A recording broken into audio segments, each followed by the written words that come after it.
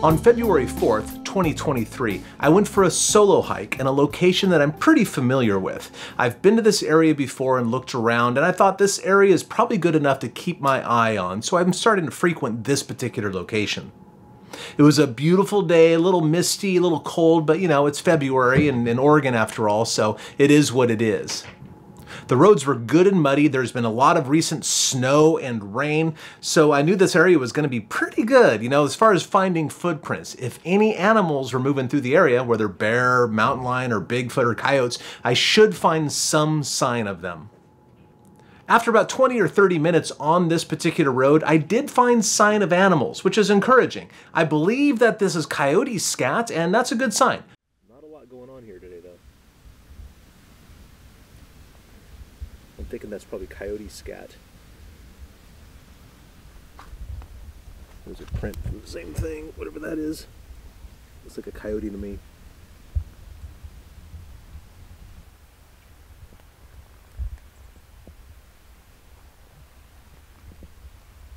I'm not seeing any footprints or anything on the road of any sort. Not really deer, not mountain lion or bear, and no Sasquatches so far. So I mean, I don't know. Maybe this isn't the right place. Maybe it's not the right time of year. I don't know. The only way one can figure that out is by going to this location numerous times and seeing when the animals cruise through. Maybe it's not going to be today. Don't know.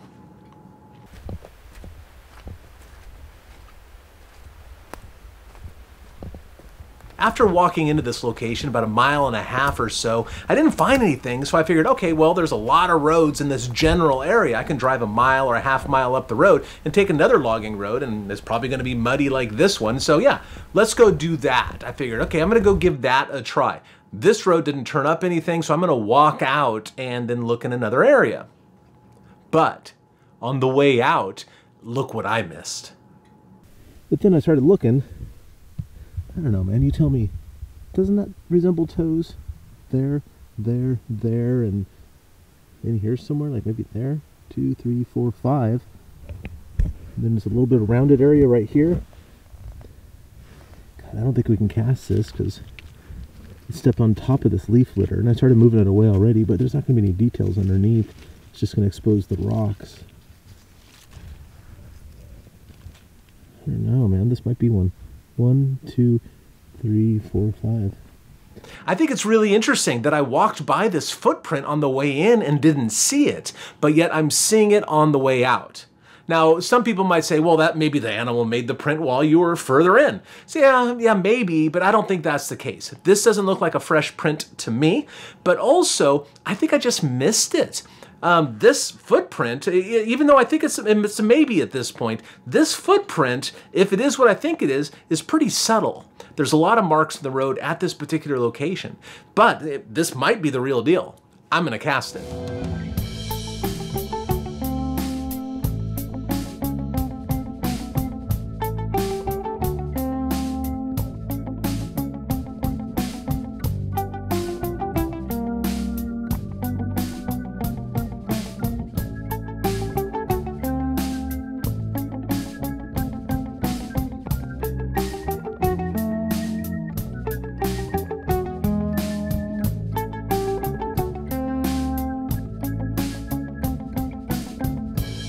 Okay, a maybe.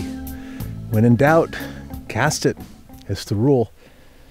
And this one's just pushed me enough to do that, man. Those toes. If I didn't see, you know, 3 or 4 out of 5 of those toes, I wouldn't have cast it, man. I would have written it off as a maybe. And it still is a maybe, don't get me wrong, but maybe it is. I'm gonna let this dry a little bit. Go look around the area for maybe some more sign, and we'll see what happens. After 40 or 45 minutes, I'm returning to this track to pull it from the ground. In the meantime, I've been looking around. I can't find anything of interest. There's no other footprints in the area. So I'm going to pull this one and see what I have.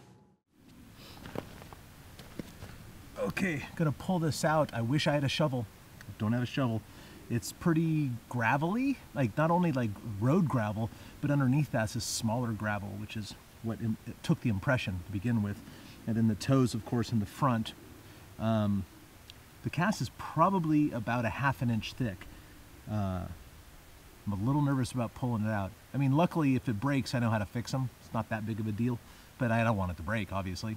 So, let's try this. I'm gonna dig with my fingers, because I don't have a shovel, just as deep as I can, and try to take out some of the substrate underneath it, on both sides. Ooh, it's gravelly. The hard part is the suction, because, you know, there's no air under there. Oh, I'm moving it a little bit, it's coming. But the suction really wants to hold it in there like a suction cup. Real slow, real slow. Oh, it's coming. Yeah, there you go, look at that. Ugh.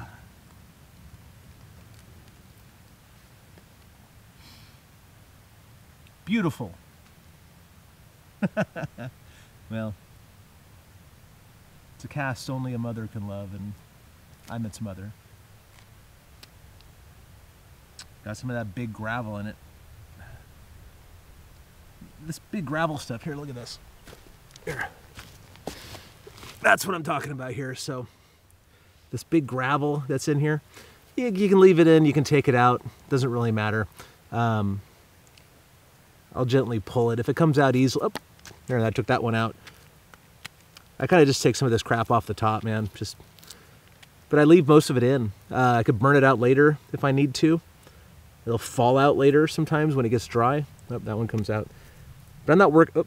Again, if it comes out easily, I'm pulling it out. But if it feels like it wants to stay, I'm gonna let it stay. It's no big deal. Some of that leaf litter off there.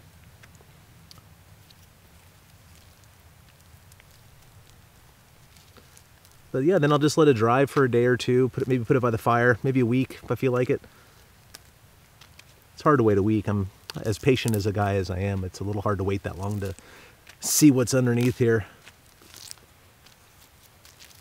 When I got the London tracks, which are fake by the way, but when I got the London tracks, I left those in my garage while I went on the road for finding Bigfoot. So I had 5 weeks of letting them cure before I even had a chance to clean them off, get the dirt off them. So that was cool. But usually I'm not that patient. Usually I wait a day or two or something. Then I hose them down. I hose them down. I don't use a brush. Hose them down with the hose. Nice, psst, you know. I don't power wash them because you don't want to, you know, that'll probably damage the cast. But I don't dig this framing. My head's cut off. But, you know, this is amateur video. I'm sure you're going to forgive me. All right. Now walk back to the car and find another road to go walk. Because I missed that last print on the way in but saw it on the way out, I'm keeping my eyes peeled, and sure enough, on the walk back, right on the other side of this ravine, from where I cast that footprint, I find another footprint. Look at that. That's interesting. It's just an impression that this kind of boot size. Let me see how this compares. It's pretty boot size, but you know, who's walking up that? I don't know. I don't see any other impressions of boots over there. Yeah, I don't know. Now I looked back over here. I looked back this direction, but I didn't see anything coming up the hill. But all this is real rocky. You know, like look at that. There's no impression at all. Maybe about in this area here. Let's see.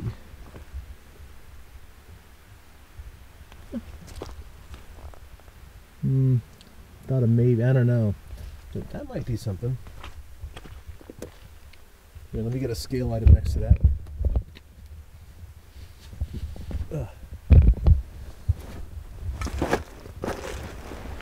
There it is.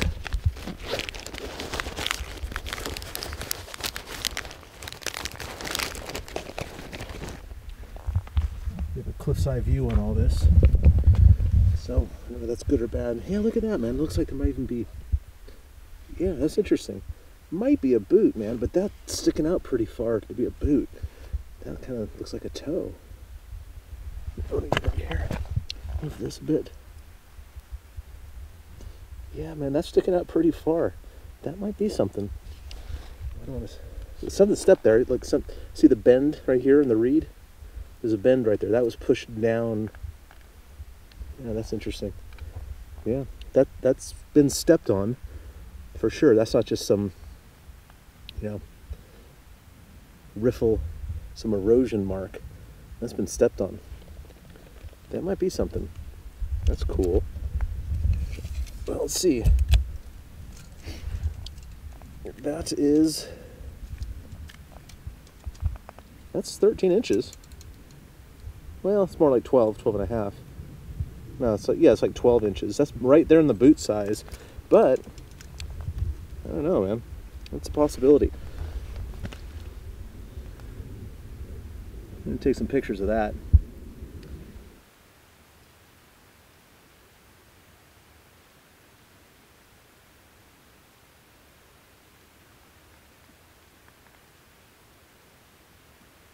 Five pictures. 5. Top, left, right, front, back. 5 pictures minimum. I have the time. I have a little extra plaster. I'm gonna put plaster in this thing to see what we got. Okay, I went ahead and cast this one down here. I had a little bit of plaster left from that last print. It got a little wider, and part of the problem is that all this substrate here is really super saturated. See how it like pushes down and like a sponge. So this stuff is like squeezing out. When I put the plaster down on it, it pushed the side of the impression out. So there you go, live and learn. And we'll see how this one turns out. I don't have high hopes for it, but I was hoping it might show some sort of detail that the eye couldn't see, but I'm kind of doubting it now. Okay, it's about a half hour later or so. I'm looking around for other sign. Found some weird things, some possible things. And then I found this. Not that far away. Look at this. Stuff is disturbed over here. There's a big old rock in the way right there, which is interesting because what do we have here? Toes. Look at the toes. 1, 2, 3, and some stuff over here. Notice how they're all slanted down right there? That's interesting because this rock right here is a possible. This rock, I could see how like the side of the foot might have come down and went like that and twisted it. That means there's probably more toes up there. Look at that. Gotta cast that one too, man. I'm running out of plaster. I gotta go back to the car. Interesting. Anyway, very productive day.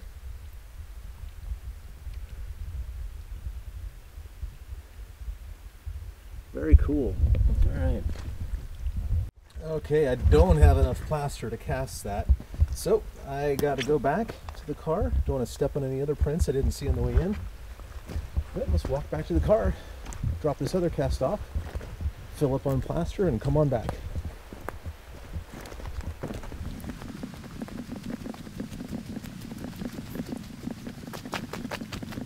I'm loving this. We have 2 footprints. One was kind of amorphous and blobby. It was definitely a maybe. But this one is the real deal. There are toes in it. It's the same size, generally the same shape. This appears to be a match for the one over there. So 2 prints. 2 separate trackways. That first cast is not this same animal. It's a larger footprint.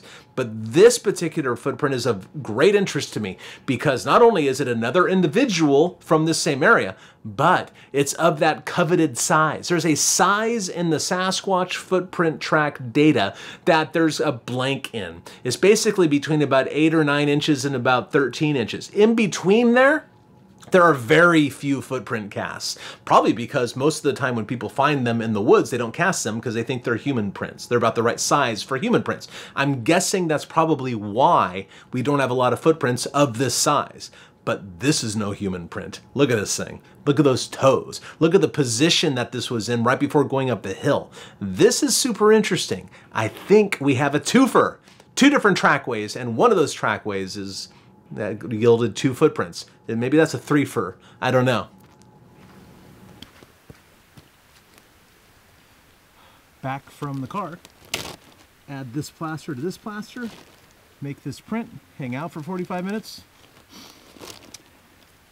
Then go walk another road. That seems to be the theme today, is getting ready to go walk other roads. But that darn Bigfoot keeps popping up and giving me reasons not to.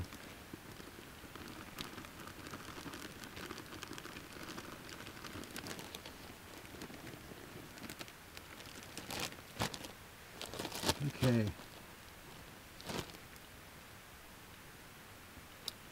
People have asked me, like, how much do you use? How much plaster do you use? What I do seems to work out pretty well.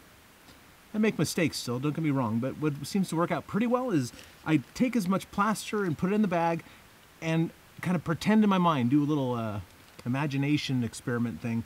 How much plaster would it take to fill the entire print without the water? Just the powder. And that's how much I use. Seems to work out pretty well. It tends to have a little bit extra, but not always. Sometimes it's been very, very close. But anyway, that's what I do.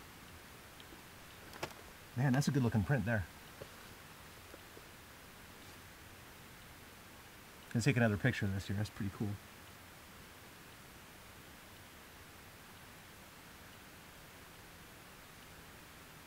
And a short video. Videos work great.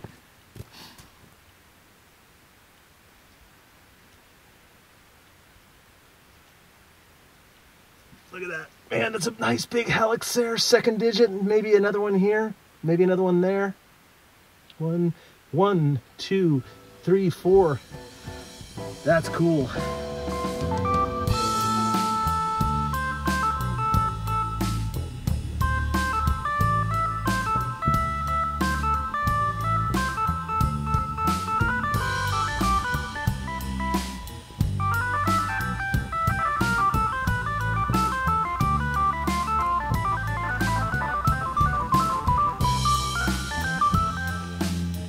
After casting the footprints and getting them out of the woods, I brought them back to the North American Bigfoot Center to cure for a few days.